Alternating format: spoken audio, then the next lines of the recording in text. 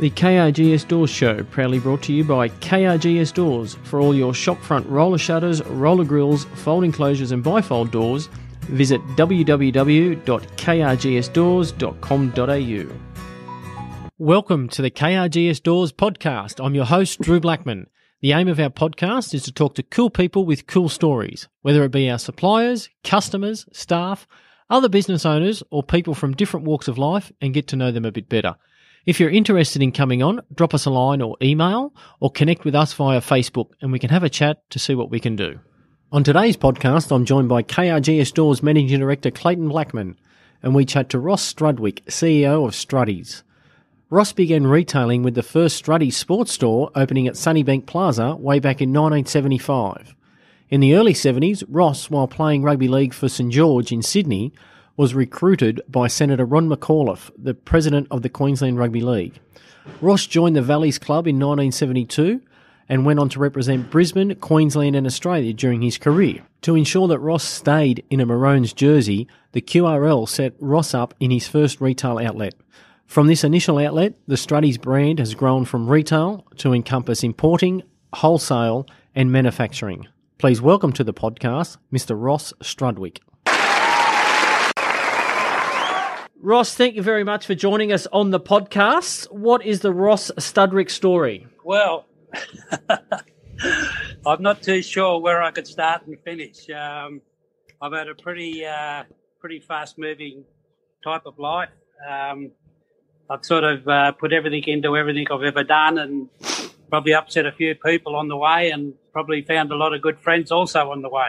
I've always had a sort of a personality that just wanted to win, and it didn't matter whether I was playing social or whether I was playing in a competition or whether I was at work or whether I was at home. I think winning or being the best was probably my focus. Never ever looked back at the past to see what achievements I had achieved. It was always about the next challenge, and that was business, family life, friendships, sport. I think we can relate to that. It sounds very familiar. Yeah. I know when I got a contract over in England with Halifax, the guy who owned the club, Dave, he said to me one day, he says, Struddy, Queensland? He said, I've been all over Queensland and asked about you. He said, half of Queensland absolutely hate you. He said, and the other half absolutely love you. And that's what happens when you sort of looking ahead all the time. You do make some enemies, but you make a lot of good friends. So you started out in the sports retail business. How did that come along? And then how did you get into manufacturing sportswear? At the beginning, I said the sport and business actually intertwined with everything that I've done over the years, and so. To get into business to start with, I was playing for Valleys. I was under contract to the Queensland Rugby League and the Valleys, and I played for Australia in 75. I was going to go back to St George, where I started my career. I went and saw Ron McAuliffe and the people who ran Valleys and said, thinking about going back, secure a future back in Sydney. And they said, well, what can we do to keep you here? And at that stage, I was a sales rep for Sharp Corporation. And so I was sort of into this selling. I was originally I'd done an apprenticeship as a fitter and turner and then finished as a marine engineer. And so sales was sort of new to me, but it wasn't new because I used to love talking a hell of a lot. That was Sharp, the electronics business, mate, was it? Yes. TVs and microwaves and all that type of thing? That's it. Microwaves were just coming in. It was a new product when I started there. So you picked a good product there. Anyway, I said I wouldn't mind having a sports store. Wouldn't mind starting my own sports store. So they said, right, let's look into it. This was Ron McAuliffe who was going to help you out? Yep. Wow. Ron McAuliffe, he was a Senator Ron. Yeah, Senator Ron, yeah. And where was your shop based at? The first one was probably the first regional shopping centre in Brisbane at Sunnybank. Sunnybank Plaza? Sunnybank Plaza, yeah. So I got started up there, and from there, it went from there till now. So you started out as a sports company, similar to, I'd say, like a Rebel Sports, selling shoes and football boots and things like that. Hang on a minute. You mean Rebel was like us? Okay, sorry, correct me. Is that what you said? That is correct. Rebel followed the footsteps of Struddys. Yes, that is correct. Well, let me tell you. Remember Amart Sports? I was on the piss with the who wasn't owners at that stage of Amart, but it was after a football match or whatever, and they was asking me questions about Struddys and the sports trade and that sort of stuff. Now they owned Amart Furniture at the time. Anyway, next thing I know, they've opened up on bloody the road that runs up to Garden City from Sunnybank, and opened up a bloody an Amart All Sports on the back of the info that I gave them. Anyway, they couldn't get a Nike account or an Adidas account, so I was actually supplying them Nike and Adidas for the first year or so of their operations. Wow! To know that they finished up bloody a multinational company sold out to Rebel and so forth, and didn't offer you a Zach, mate. Oh, I didn't knock us around because I was playing pretty high profile football then, and kids used to come and buy their footy boots off us and their shorts and just about anything. It was it wasn't a problem. Opposition's never really been a problem to me all the way through because I don't focus on them. I focus on Struddys and.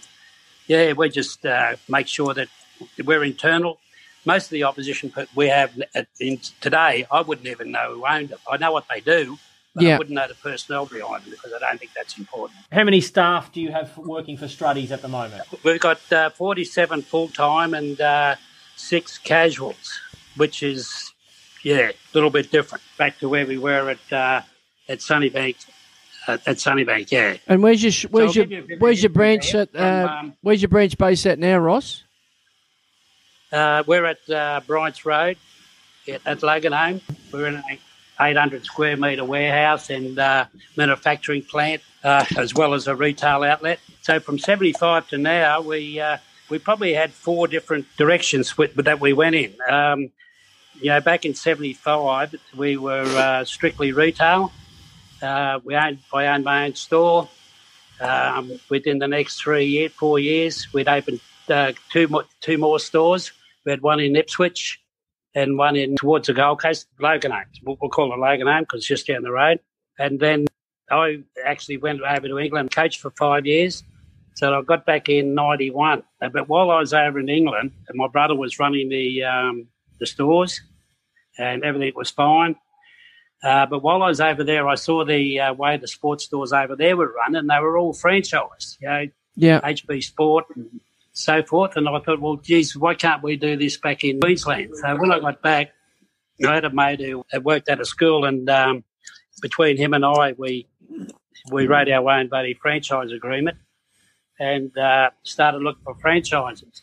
And so over the next 4 to 5 years, we opened up 26 stores. Jesus. Wow. In northern New South Wales and Queensland, all over Queensland. The franchising, to me, was hard work because franchisees, they tend to treat, I thought they were babies, but they thought that we should be giving them everything. So there's always a conflict. And I've always thought to myself, franchising really can't work unless you've got a really good franchise agreement in place, which people like McDonald's and so forth, they have. But I know in my time, franchising has really diminished virtually down to nothing again. In those franchisees, Ross, they've got to have the same passion as what you do, mate. They do, and some of them did, but not all of them. The successful ones did. The ones that wanted me to hand feed them, that went out of business. Just mentioned then you coached over in England, mate. Who'd you coach over there? What club? Halifax, and then London Broncos. But we were London Crusaders when I was there. Yeah, before they changed to the London Broncos. Yeah. So did you in that Halifax side? I think at one stage Graham Eady, Chris Anderson played with Halifax. Is that correct? Yeah. Chris Anderson was their coach. He took them to 2 Wembleys actually. So were you? He was at Halifax after you? No, before me. Oh, before you, yeah. I was at Wembley for his second appearance there, Graham Eady was fullback. Yeah, there was a couple of other Sydney guys in the side. The Brisbane and Sydney guys in the side, but sort of half full of them. Yeah, well, I took over from him, and I had the distinction of taking them from Wembley to second division. Okay. So you went down. So I wasn't very popular. Wasn't popular, mate, when you went backwards. What about the London Broncos? Because I know, obviously, a rugby league follower. The rugby league in England's more of the northern side of England, where Wigan and St Helens and Manchester and all that sort of area, where having a London Broncos side must have been hard to try and convert the locals, because obviously the EPL's so big in London. I don't believe that rugby league will ever be successful in London to the extent that they need it to be. You'd have to spend too much money. I know the year that the last year that Halifax went there, they had Ellery Henley playing for them. Sean, whatever his name is, was a halfback for Sean Edwards. Sean Edwards. Yeah, Sean Edwards. They all played in that side. Yeah, it was almost a northern side playing for London Crusaders. But you can't keep them there. No, and it's too bloody expensive. And even to bring the Australian guys over there, like I used to come home and actually get on there and plead for players to come over and pay, and we were paying them more money than we could afford. And you can't get sponsorships like you can up north because the crowds are probably if you got 500 to a shitty game, you'd be great. And if we played at Wigan or one of the first division sides, you'd probably get 2,000, and it's just not enough. So no. we had Bundaberg Rum as a sponsor for a couple of years. So an Aussie brand. That was good. We used to have to take a free bottle of Bundy up and give to the club we played for up there to try to get the Poms to drink Bundy rum. But if my players didn't drink it, the Aussies in the other side drank it straight after the game. Probably drank it to keep warm, mate, over there. Well, it's the only way to keep warm. So it should have taken off, actually. Yeah, exactly. Yeah, it should have really taken off. Mate, just back on to the Struddys Sports side of things. You've been in business since 1975, as you mentioned. What do you put your success down to? I think probably hard work, bloody honesty, not versifying too far. Staying to core ranges, living to financially to the income. So if there's no bloody money coming in, you can't spend it. And if it does come in, most of it belongs to suppliers or other people that you need. And over the years, the amount of people I've seen go into business, and they go in unprepared, which so did I. But I made a lot of mistakes, but I was clever enough to get out of those mistakes. But most people don't get out of it because they take $2,000 on a Saturday. They believe they can spend $2,000, but the $2,000 is not theirs. No. It's probably $50 is theirs. And so that's I think that's a big reason why we've stayed afloat over the years. But like in the 90s, there was a depression on, and I'd only just come back from England. I come back with a pocket full of money, and every year, even when I was playing for Queensland or coaching brothers and that, I used to always put the money into the sports stores or into houses. So in the 90s, I had 7 houses, and when that crash really came, and the banks actually foreclosed on a lot of people on borrowings because the capital wasn't there to cover the cost. Well, we had to sell the whole 7 of those houses, including our own home. And, I was renting. I started renting in the 90s. But my whole thing was we've got to keep this business afloat because it's going to come good again. And if it comes good again and we're prepared for it, it's going to be better. And that's exactly what happened. We come out of that. Next thing we bought a house. Business is flowing again. Changed banks. They loved us because there was the potential there and so forth. The growth. And then the bloody GFC come along in 2000, but we were ready for it then. We did we didn't have the exposure of houses and so forth. So we had the business, and the business we were running quite lean, and we got leaner because of the GFC and because of the 90s. We knew what we had to do to stay afloat, and virtually what it all boils down to, which is exactly the same as what it is now with the virus that's getting around, is you've got to be prepared to go back and do the work yourself, sweep the floors, make sure that everyone's happy, and you got to put people off, and which is a tough thing. But you got to, like we've done as soon as we knew that this virus thing was coming, we straight away changed our forecasts. Give it to the bank. Said this is what we reckon it's going to be, and in April. We were down a third of our turnover, a third of our profit, but we still had the same staff. But it didn't take us long, like when we done the forecast, that we had to put staff off, which we did. Others went off on sick leave, others went off on long service. When the JobKeeper come in, some come in to work, but we said, well, we don't need you in here. We'll pay you the JobKeeper, but you don't come to work because you'll just, you've got too many people doing nothing. You finish up with nothing. Yeah. One thing my dad used to say, if you've got one boy working for you, you've got a good worker. You get two boys, you've got a half a kid. You get three boys, you might as well shut the shop. Yeah. And that's probably the attitude that I've taken all the way through it. With the virus, we got most of them back at work now, and they're all pretty happy, but they work shift work. When I say shift work, one will work Tuesday, Wednesday, one will work Thursday, Friday, and so on.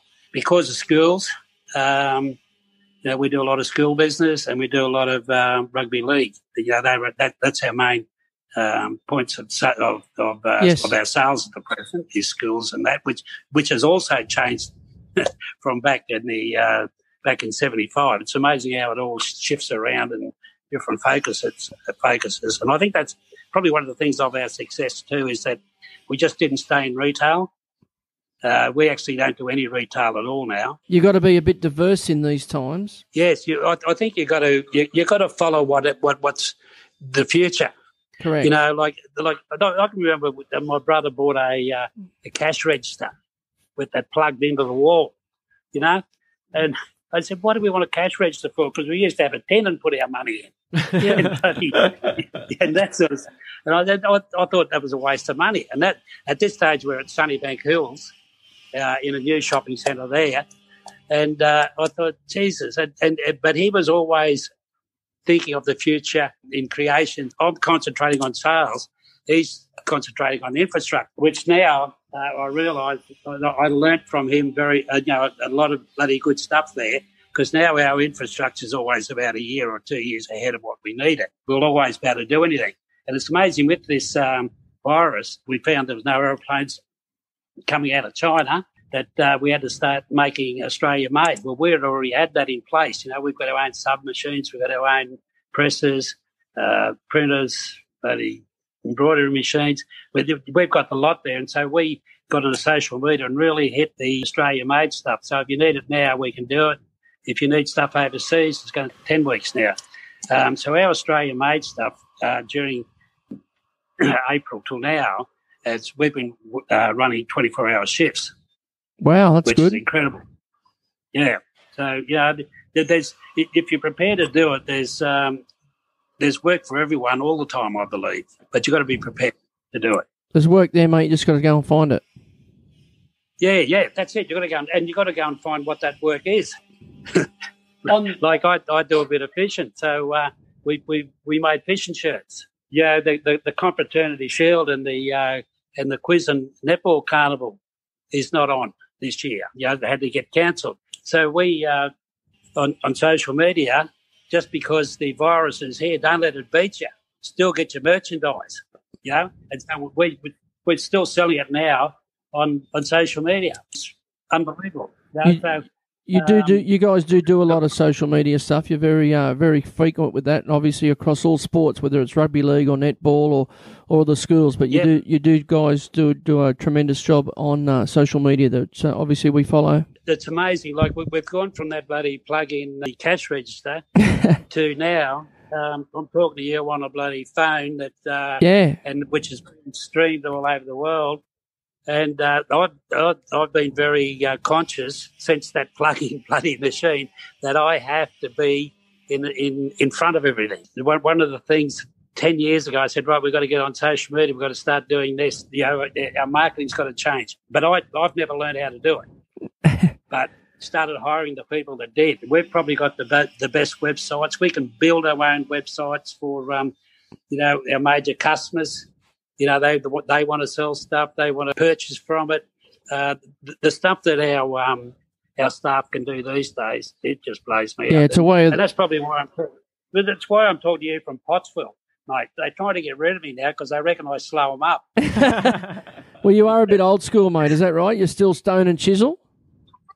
Mate, I there. That's what I do. Pen and paper. Here, mate, look at this. Same. Pen and paper. They are the notes for this. They are the notes for this meeting. Look at the preparation you've gone to, mate. Unbelievable. Well done. That's probably the most preparation we've had from someone that come on our podcast. Yeah, well, as I say, I'm probably semi-retired now, or probably a bit more than that, because every time I go up there, they give me less and less to do. They're getting too smart for me. They're trying to tell you something, Ross, are they? Well, Gary's what I call in our elder side of our business. Don't tell him that. He won't like you saying he's in the elder part of the store side of things, mate. Well, you know how he's got the bloody hip replacement. Yeah. Yeah, mate, I've got a crook shoulder, and I told him we'll have a race when he gets out of hospital and see who recovers the quickest. Yeah, he's a bit soft. I reckon I'll flog him. I reckon you got him covered, mate. Yeah. But the rest of our staff, apart from a few that's been with me right from the word go, we've got a couple of people there, probably five of that staff have probably been with me for over 20 years. Yeah, that's good, mate. It's a good sign of a business there that you've got guys there on long term. That's a good sign. They're not actually running the company.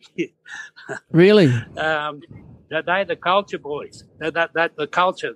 We've got a great culture at Struddys, which is the same culture that I had putting into my coaching. Rugby League actually taught me how to run a business. A business, yeah. It's the same principles all the way through. A lot of people that come onto our podcast, Ross, say the same thing. And they've got a crossover between business and sport, and they take a lot of things into their business that they use in sport, and they take a lot of things into their sport that they use in business. So it's a fair crossover, what you say. One of the things that I probably, well, I don't regret it. I don't regret anything in my life because I've just had the most fullest life anyone could ever wish for. But one of the things I would do probably a little bit different was that I put so much energy into rugby league that I neglected the business. Yeah. I used my name to get people to come in and buy stuff, but I didn't really do the work. I didn't get major accounts or like that because I was too busy bloody coaching, mate, and I loved it. But when I stopped coaching, probably 92, 93, I started, just full on work and forgot about rugby league. And since that day, we've expanded, grown in the business, and making money. It's good. Money. That's the bloody difference. While I was coaching the business, and the period where we had all the franchises and importing for those guys and that sort of stuff, I still, if I had been there doing what I was doing in rugby league, and that is putting my whole energy into it, I believe we probably would have been bigger than Amart, and we probably would have still been doing that retail franchising side of it. But I had to do rugby league. I had to do sport. Those long-term employees obviously say a lot about yourself as well, wanting to be there and wanting to work for you for that period of time. What would you say your biggest challenges you face in business? Biggest challenges, I reckon, is staffing. The reason being is that the bigger you get, the more staff you got to have. When you get staffing in, I think the biggest mistake most companies do, and I'm guilty of it, is that you don't train them right. You expect them to come in grab your culture and pick up and go run with it. And I believe our culture is probably the number one main reason that we are still in business and still going so bloody well is the way we do things, and that we do it in a sporting happiness. It's, if you get a contract or you get a nice order, everyone's happy. It's like a little celebration, encouragement behind it, and the importance of getting that means something. Without that training, and you just leave them to do their own job, they've still got that. Well, they don't know what a culture is, and so if they don't feel like working, they probably lie to you and say, "Yep, yeah, I've done 4 calls today," but really they might have been out playing golf or playing the pokie somewhere, Yes. So I think culture is probably the most important thing with staffing. Right, so that's on that side of it. The other problems we have is the fly-by-night companies. Like they come in and they bastardise all the product. They bastardise pricing. They promise high rebates. And within 3 years, they're out of the business. 3 or 4 years, they're out of the business. But then you've still got the people like ISC who have probably 12 of the NRL sides at the present. You've got Canterbury, who are still around but used to own 12 of those. BLK, probably still around a little bit. They used to own 12 of those clubs. It's these people. They actually come in and they buy everything. They finish up going bankrupt or whatever, but they change companies. But the name stays there. Someone else comes in and buys the name. Buys the name. So therefore, you've got ISC changed ownership probably 4 times in the last 10 years. Canterbury has changed twice. BLK probably 4 times. And so you're up against this sort of stuff all the time. And what they don't understand, most of these guys, because the owners are out of Europe, you just take England, population, probably fits, the size of the country fits into Victoria, so there's a lot of money in it. They come out here and the Broncos would probably get $1 million from ISC, and to get that back, to get all the junior leagues and all the bloody shops and all that sort of stuff to buy the gear. Yes. But our population, what is it in Brisbane? You've got other sports and you've got other people out there against them. So therefore they struggle. And when they struggle, that's when they bastardise everything. And so that's always a problem. We get around that. We don't worry about NRL sides. To a degree, we'd like to have a state league side, but it's not important to us. What's important to Struddys is the under-7s and the under-8s. The grassroots. And the under-9s. So we go from there up that way. So where these guys might get an order for, 500 jerseys or something like that for Amart Sports, whatever, we get an order for 20 shirts for an under-7 side. And we're prepared to do that. We do that all over New South Wales, Queensland, West Australia. We go from the bottom up. And that's also a strategy of ours that keeps us alive. If you could speak to your younger self, just starting out now, what advice would you give? I'd say the first thing that I would put to them is the culture. Learn the culture. Learn the culture of who you're working for. Listen to senior people, even though you mightn't agree with them, you still listen. You can take something. It doesn't mean to say you've got to do it. Just listen to that. But the culture is the main thing. To be honest. Be honest with yourself, and be honest with your customers, and be honest with your employee. Always be honest. Now, in being honest, you might be able to tell a fib, but it's got to be an honest fib.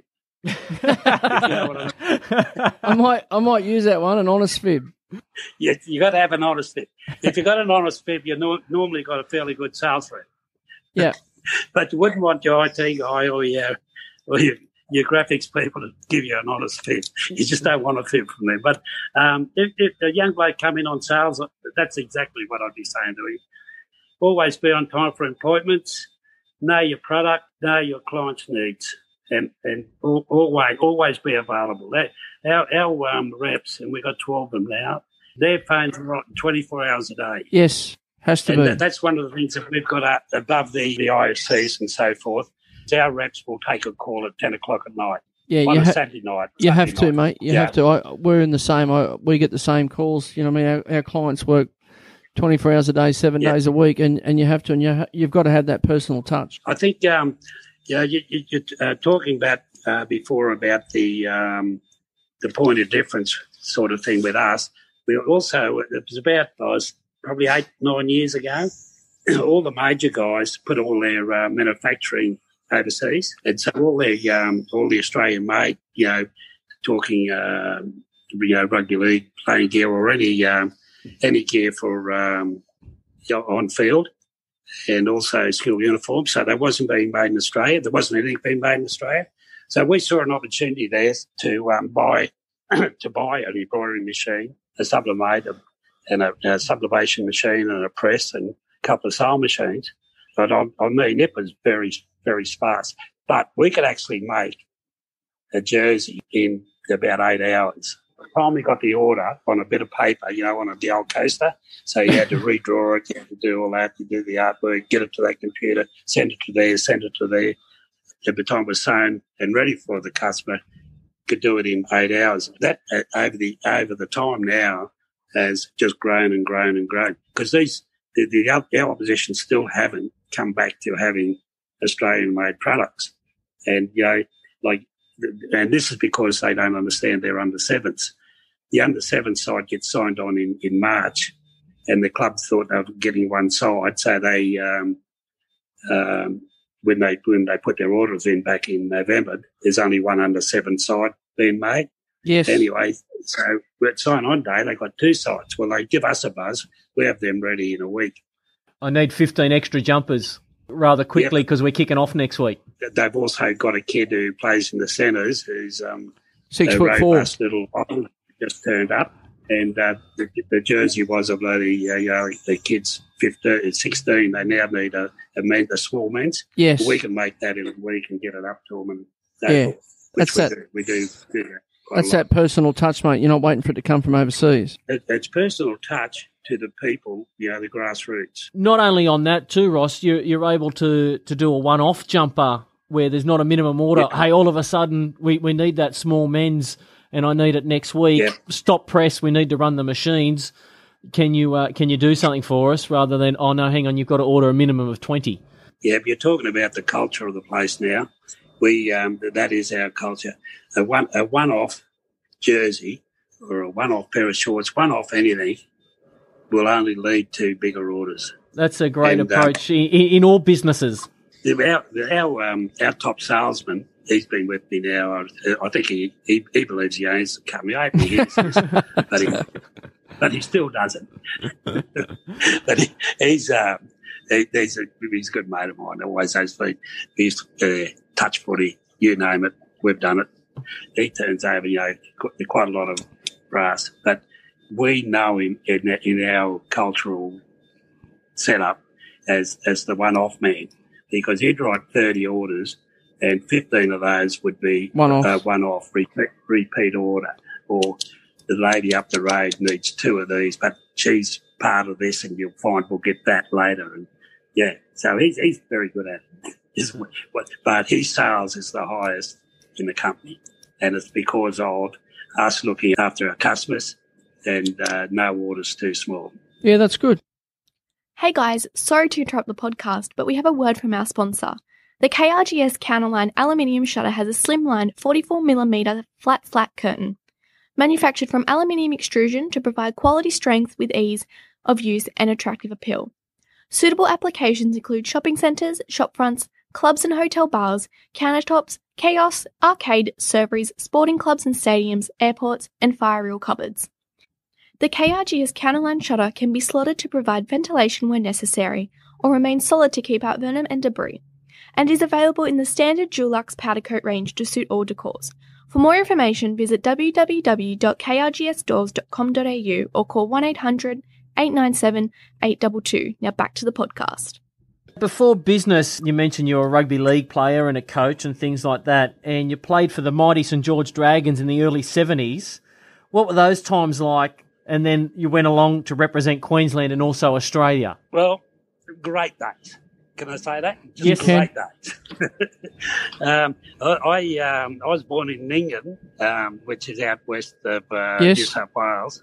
From there, because of work, we used to move towns quite a bit, and went to Trundle, and from Trundle down to Sydney, and we moved into the St George area, and I went to Hurstville Boys High. Yes, and it represented New South Wales in the schoolboys in 62, 63, 64.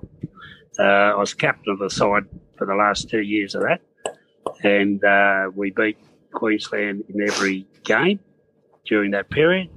And in the Queensland side was Johnny Lang, who later on in life I finished up being mates with him and playing with him, which was, that's just one of the things that happens in rugby league. Did you play rugby league at Ningen, mate? Yeah, no, my dad did. Yes. He was called Punchy Strudwick. He was a front rower. Okay. No, because our father and our family are from Cobar. Oh, from Cobar? Yeah. I've still got relatives in Cobar. Yeah, well, so have we. We've still got relatives in Cobar up there, so the Cobar Roosters. So okay. And Dad's obviously he's a couple of years older than you, so it's your vintage. But he played rugby league up there in Cobar, and then similar to you, moved to Sydney and moved to San Susie, and he went to James Cook as a schoolboy in high school. We used to play them. We used to beat them. Did you? Well, Drew and I both went to James Cook as well, obviously later years. But I just wondered if you played footy there at Ningen. But we've still got relatives up there at Cobar, mate. Yeah, no, I was going to primary school in Ningen. I think we left there when I was about 6 or 7. Where did you move to? Where'd you move to when you moved in the St George area? You'll know this place, Canbellia. You know Canbellia, halfway between Ningen and Cobar. Yes. Yeah, my uncles, including my dad, used to own a sawmill about 5 mile Ningen side of Canbellia.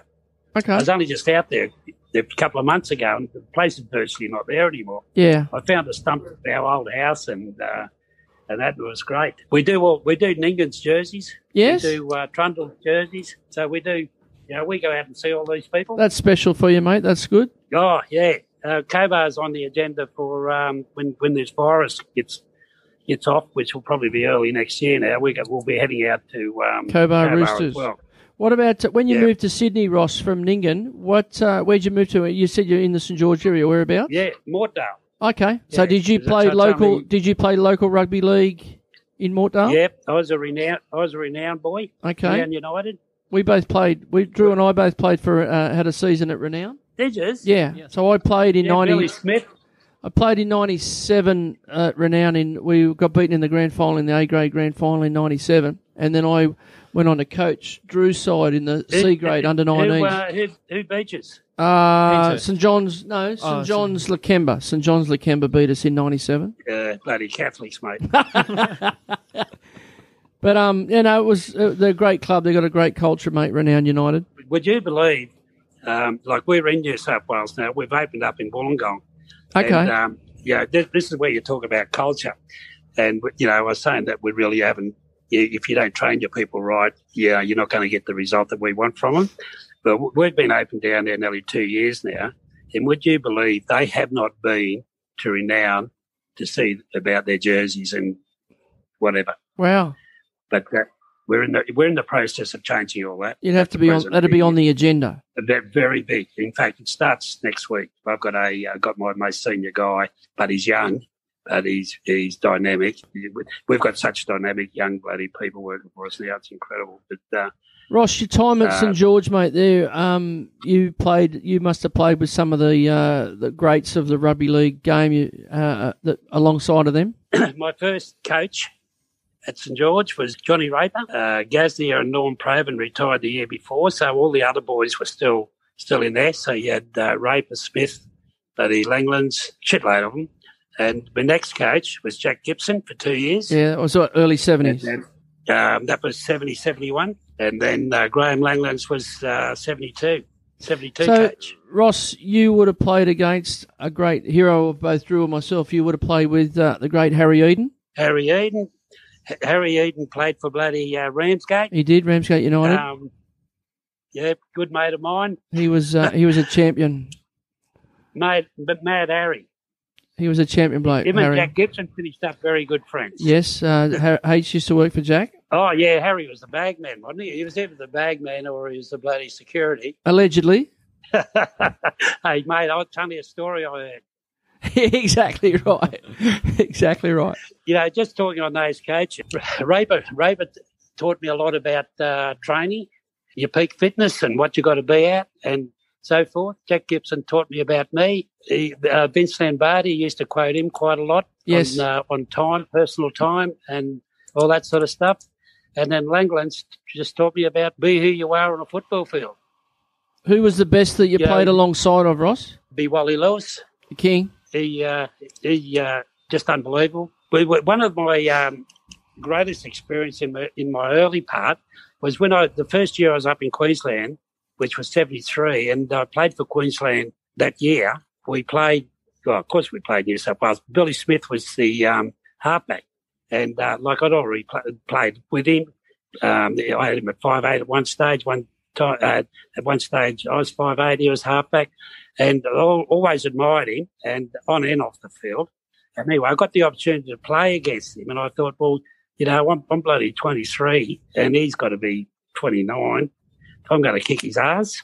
Mate, I've never copped a flogging in my life as copped in that game. He was just magic, just absolutely magic, but tough. Yeah, magic. They don't make them like that anymore, right? Unfortunately. Well, every time they do these bloody things on social media about who's the best halfback and all that sort of stuff, I always jump in there and say, hang on, what about bloody Billy Smith, you know? He toured bloody Australia, England, in the old days when the Poms were beating us bloody 6 years in a row or something. And he went over there and bloody got split open, cut and all the rest of it.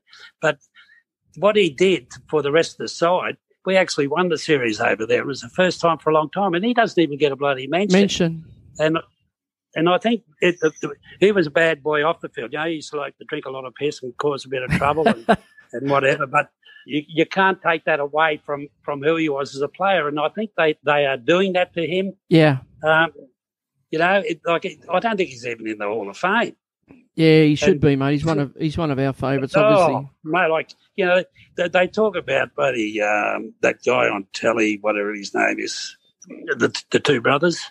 Andrew Johns? Yeah, the Johns boys. And they talk about the halfback, greatest halfback ever. They got to be fucking kidding. Yeah, I just can't believe it. But that's the way rugby league's gone. It's gone with a whole heap of people who don't know too much, including coaches. When you played for Australia, Ross, it was 75, correct? 75, yeah. And 75. Changa Langlands was the coach then? He was the coach, yep. Yeah. I had a couple of beers. This is how things have changed. The night before the game, him and I had a couple of beers in the bar. That was preparation, mate.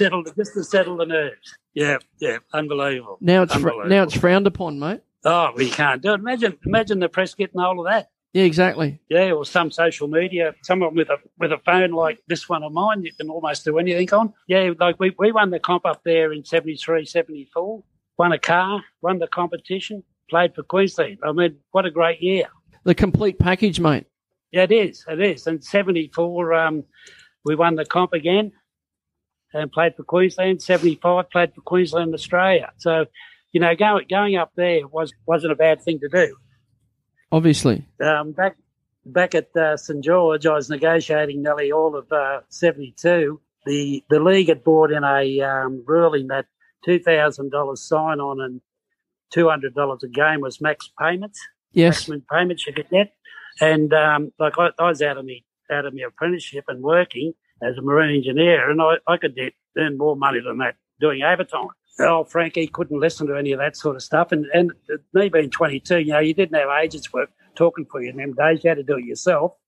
So as a 22-year-old, that was pretty daunting time in my life. When you say Frank, mate, that was Frank Facer, the Secretary of St George? Yeah, Frank Facer, yeah. Did you get any offers from any other Sydney clubs apart from St George, mate, or what attracted you to Saints? Yes, Was it I actually had negotiations with 3 or 4. Canterbury offered me a contract which was way above the 2,200. Old Bullfrog, he was under the same laws as what Facer was, but it didn't worry him. Yeah. So it was going to be under the carpet and everything else like that, which I think they got picked up on that about, 20 years later, didn't they? Yeah, obviously, mate, yes, they did. So their culture didn't change. No. But they were winning comps in those days. That's what mattered. Yeah. So, buddy, I was having this trouble, and I had a chat to Langlands and Smith about it because they're, they're playing for Australia and all that, and I knew Queensland pretty well. And I said, what am I going to do? Because I just can't can't accept, 200. And I was St George, I played President's Cup, Jersey Flag, SG Ball. Yeah.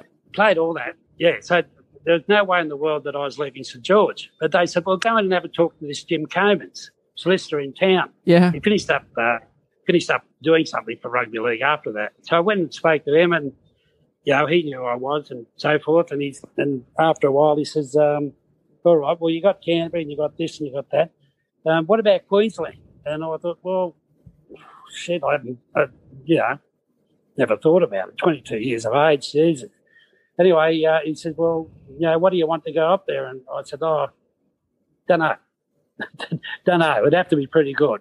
Anyway, he got McAuliffe on the phone there in front of me, and they had a chat. Would have chatted for a quarter of an hour. And he come back and he says, all right, how does $8,000 tax-free, a bloody car and a place to live in, and you can sign with whichever club up there you want to. And you said, where do I sign? I did. I fucking signed on the spot. Before they changed their mind. Give me a pen. And I left there and I got home with my parents and I said, I'm going to Queensland.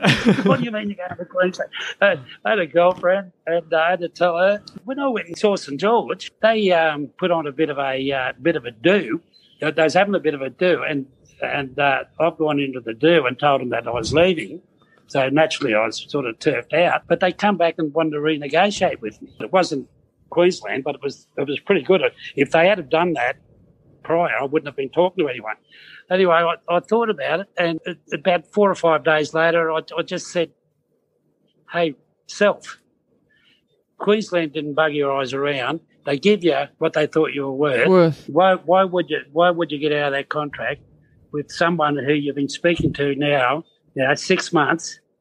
You've been loyal, you've been come through the juniors, you've done everything bloody right. Why would you not honour that contract? And that's probably where I get this honesty thing. You've got to be honest. You've got to be loyal. You've got to understand what's right and what's not right. So I finished up in Queensland. Sounds good, mate. Good work. Away from work, how do you relax? Mate, I don't know if I do relax. I think I relax all day, every day at work because I absolutely love it. Football was exactly the same. The only times I couldn't relax in football was after a loss because I used to toss and turn for about 2 or 3 nights thinking about it. But I do love I love fishing, but I don't do enough of it. I used to do scuba diving, water skiing and all that sort of stuff whenever I could get there. And now I go snow skiing. How's the old knees take to that, mate? Knees are pretty good. Energy is my biggest problem at present. Geez, there's some steep hills over there. Because we head over to Zermatt and Val Thorens in France. We get over there every couple of years now. To finish up our podcast, we ask all our guests our fast 5 questions. So they're just a rapid fire, just to get to know you a little bit better. What would be your last meal? Lamb shank and potato. Oh, that sounds nice. That does sound nice, especially in cold weather. Oh, cooked by the missus too, mate, and she can cook. What's your drink of choice? Heineken or Chardonnay. It's on what I'm doing. Your favourite holiday destination? Zermatt or UK? Haven't had that before. No, that is that's an unusual one. If a movie was made about your life, who would play you? Honest, liar, and good bloke. Someone that fits those realms. And if heaven does exist, what would God say when you arrive at the pearly gates? I think he'd say, you're an honest bloke, Rossi. You've probably hurt some, but not love you. You've also helped in your life lots and lots of people. So I think you can have a little stay here. Thanks very much, Ross. It's been great to talk, and mate, there's enough. I'm sure there's more stories there that we'd love to go and touch on. So we might get you on again down the track, and we can obviously expand on some of those stories and that you've had throughout, obviously playing in your playing career. It's been great, mate. Yeah, we didn't get to talk about Wally Lewis, mate. No, we didn't get to talk about the King.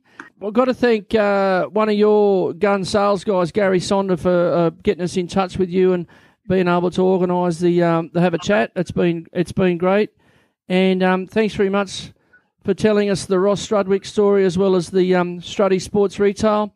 If any clubs or sporting clubs or schools are interested talking to you guys, they can obviously find you on the website, and you can supply their apparel. But it's not only rugby league clubs, it's sporting clubs, obviously touch football, netball, everything that you guys can do. So if anyone's out there and listening that wants to get involved and talk to Struddys, I can tell you they do a fantastic product, because the sports that we're involved with, we use Struddys gear and it's good quality and they've got good people. Yeah, I was just thinking about Gary Sonder. That's another direction change that we've had. We've always had sales reps that cover all sports and schools, or all sales. Michael, this genius I got bloody run the place, which is 27-year-old, and he is a genius. He knew Gary really well. Through touch, and he said, why aren't we diversifying just into touch, get a touch rep? Yes. And so we put Gary on, and that's the first time we've done that. Now we have a touch rep, we have a specific rugby league rep. We're about to employ a netball rep. Yeah, good on you. We're going to approach sales that way. Yeah, that's a good idea, mate. Someone that's got their ear to the ground and has obviously got some sort of Gary's obviously well known throughout touch circles. He's been involved with the game, and he's been at the highest of highs in the game. So it's good to have him involved. He knows the people, and he knows the industry, and he knows the culture. Michael Rasmussen is the guy I'm talking about. Yeah, he said to me when he was trying to convince me that we should have a touch rep on. He says he is to touch football that you are to Queensland Rugby League. You're pretty true. And I thought, well, we've got to put this bloke on, don't we? Pretty true, mate. You're spot on. Ross, been good. Thank you very much for your time, mate. We do appreciate it. You can go back to looking after your pet dog there that we saw earlier on. He's look at him. He's doing it tough. Look at that. It's a tough life playing there. It's a tough gig, that. Look after yourself, and we'll chat soon. Take care, mate. That wraps up our chat with Ross Strudwick from Struddys Sportswear. If you need any apparel, visit www.struddys.com.au. If you have missed any previous episodes of the KRGS Doors Podcast, you can download them from our website, www.krgsdoors.com.au/podcasts, or on your favourite podcast player, search KRGS Doors. Don't forget to hit the subscribe button to ensure you don't miss any future episodes. This also boosts our ranking and my ego. The other thing I suggest, if you have enjoyed the podcast, head to your favourite podcast player and leave a review or a rating.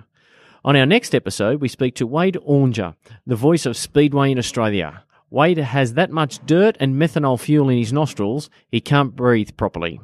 In fact, he has also just released his own drink called Methanol Moonshine. I've been your host, Drew Blackman, and you've been fantastic for tuning in today. As always, you could be anywhere in the world, but you're here with us. Thanks. Till next time. The KRGS Doors Show, proudly brought to you by KRGS Doors. For all your shopfront roller shutters, roller grills, folding closures and bifold doors, visit www.krgsdoors.com.au.